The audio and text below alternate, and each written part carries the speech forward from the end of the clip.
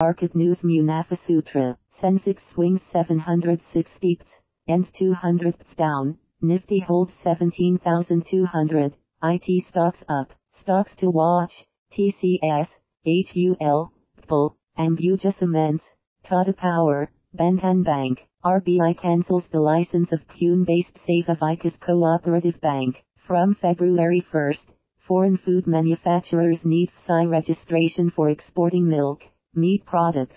Office realty leasing bounces back, maybe 2019 record. Automakers record bumper Navratri sales. Sales of cars, sedans and subs more than double over last year. India Cement sells Springway Mining stake to JSW Cement. Adani Green Energy buys 3 SPVs from Inox Green Energy. SIP flows into MF schemes hit new high of 12,976 crore in September. Amfi data. JP Associates up 13% on not to divest cement biz. Zoom 72% from June low. TCS bounces 3.5% off lows ahead of September quarter results today. Tata Motors dips 5% on lower than expected JLR wholesale volumes in Q2. Shipbuilding stocks rally up to 11%. Mazagon, Garden Reach hit new highs.